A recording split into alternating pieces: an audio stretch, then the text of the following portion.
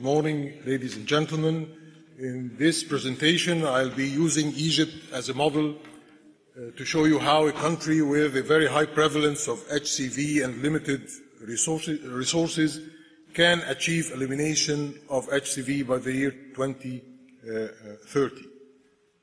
In this presentation, I'll give a brief introduction, then I'll show you the efforts to control HCV infection in Egypt, talking about the past, giving you an idea of what we are doing in the present, and the forecast for 2030.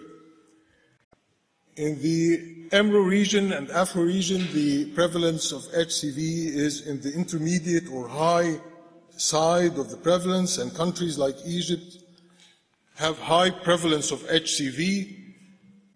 If we see the countries responsible for the 80% of the global HCV infections worldwide, you will see that Pakistan ranks number 2 and Egypt ranks number 3 in the contribution to the global infections with HCV.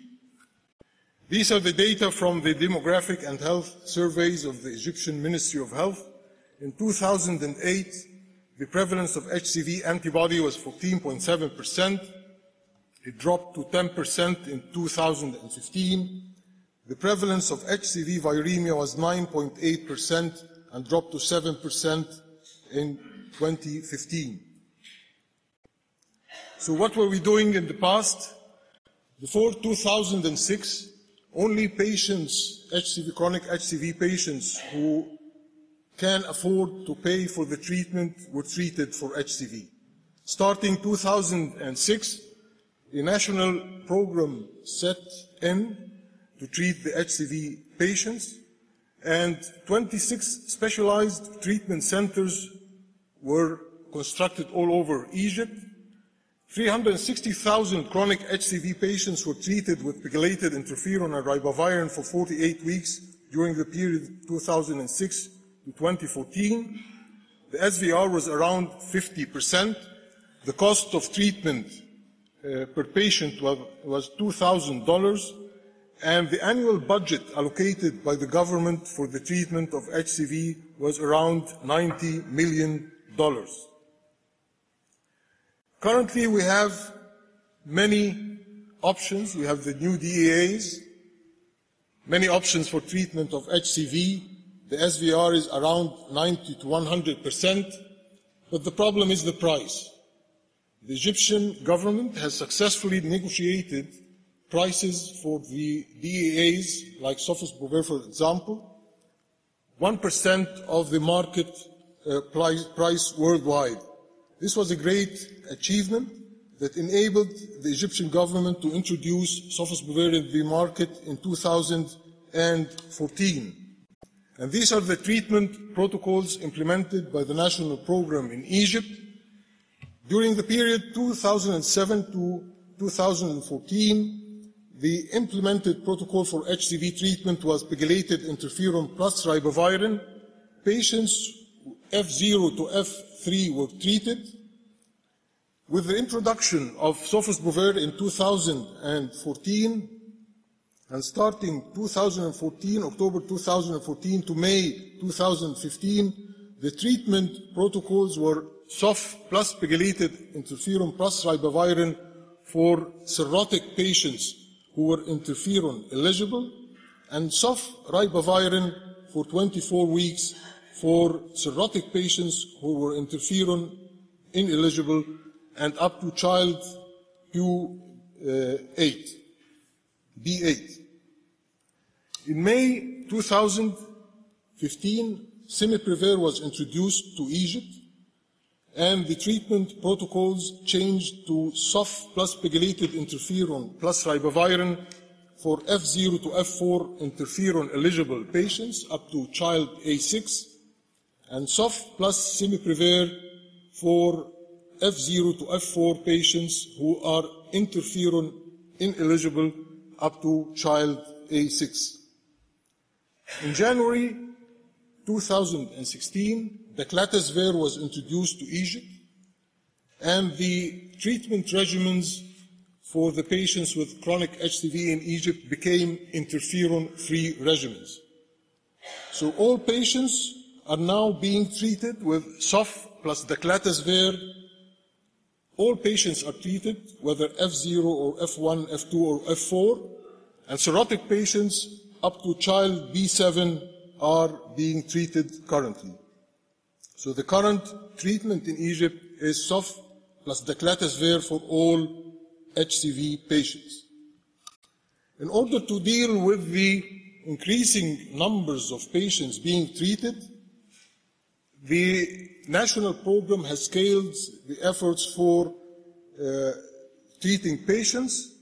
For the DEAs, there are negotiations even reducing the prices further.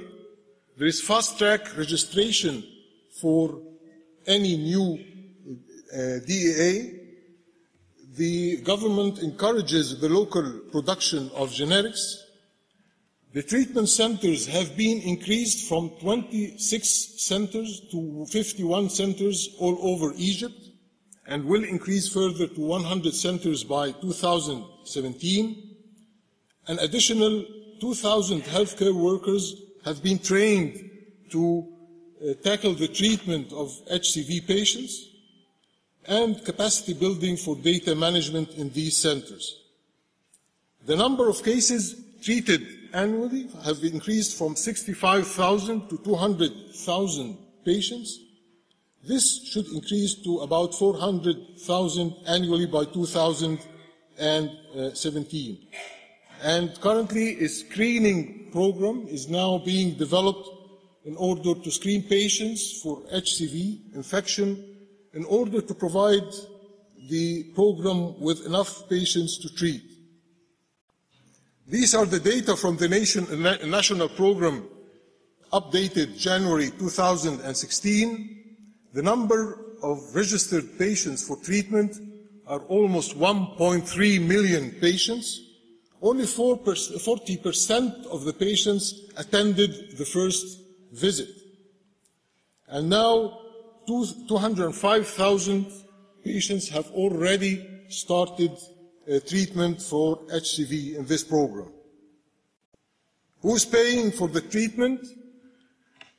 About 92% are treated for free. They do not pay for the treatment.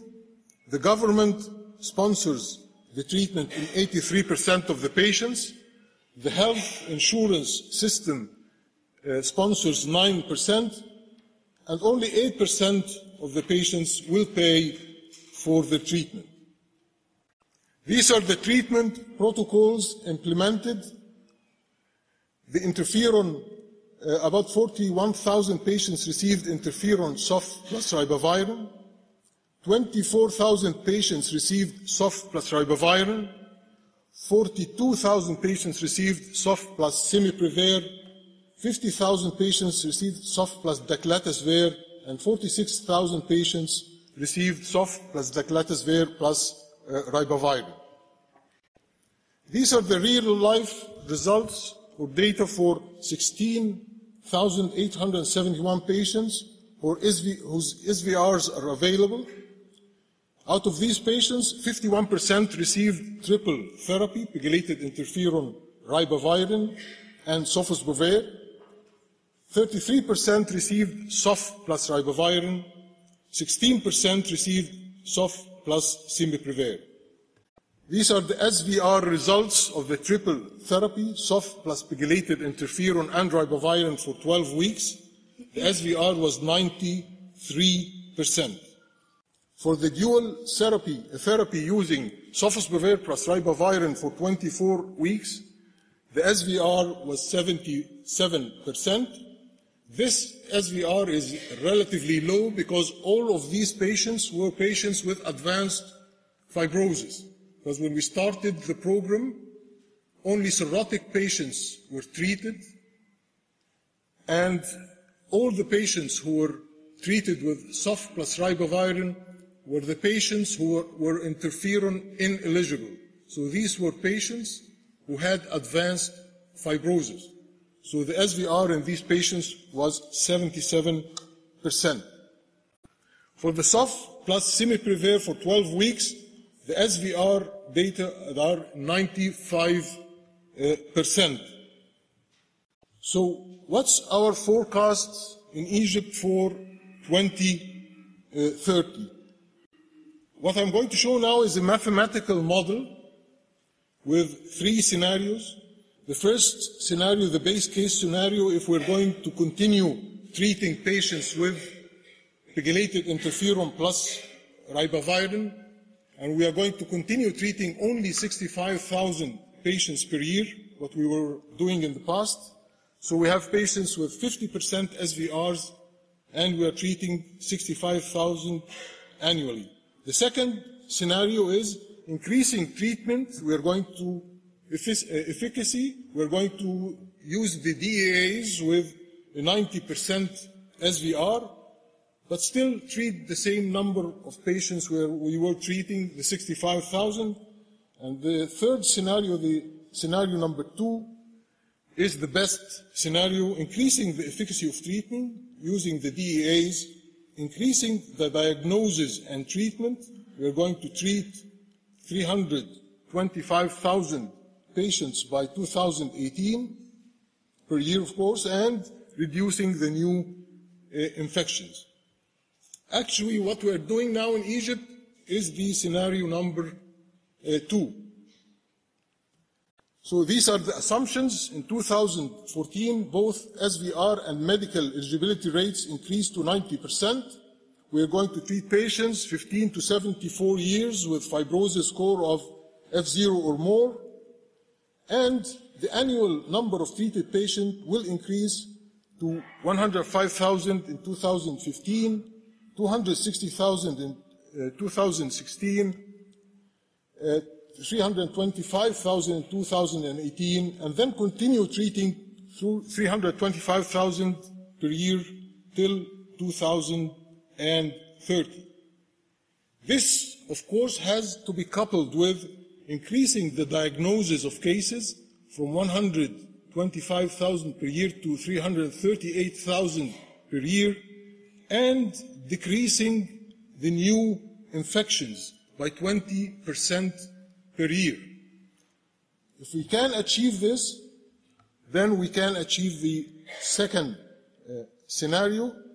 And if we can achieve the second scenario, we are going to get, by 2030, a 95% drop in the total number of infected patients, an 88% drop in the number of patients with compensated cirrhosis, an 87% drop in the number of patients with decompensated cirrhosis, an 85% drop in the number of patients with HCC, and a 77% drop in the HCV-related mortality. Adopting the second scenario will result in 4 million fewer viremic individuals in 2030 versus the base case. This is a 95% reduction. By 2025, the viremic prevalence drops to 2%. By 2030, the viremic prevalence is estimated at 0.4%.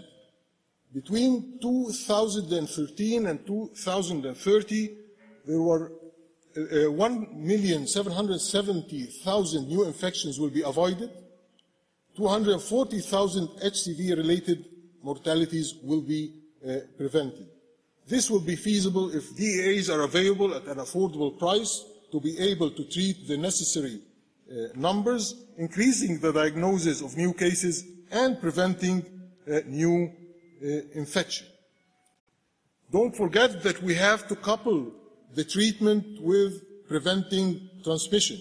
If we don't do this coupling, we are going to get only a 79% drop in the total number of cases infected with HCV, but if we couple treatment with prevention of infection, we are going to get a 95% drop in the total number of infected cases by 2030. Does this have an impact on the cost? Yes, it does. There will be a substantial drop in the total cost, whether direct or indirect, for HCV infection starting the year 2023. So these are the challenges in accomplishing this plan. The introduction of newer treatments is usually slow. You have to negotiate affordable prices.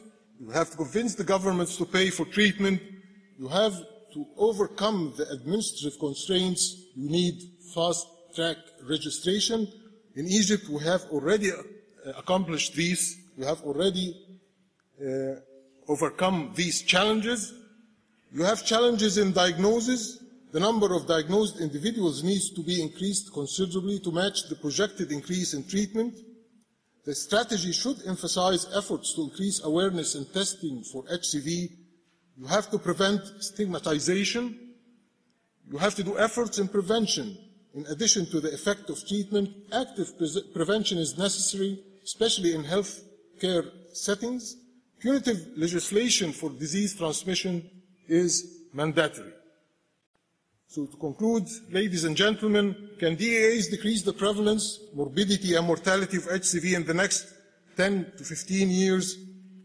Yes, it is possible through a well-organized treatment program supported by governments and NGOs, affordable DAAs with an SVR more than 90%, increased diagnosis and treatment, and reduction of new cases. In Egypt, we have already embarked on this plan.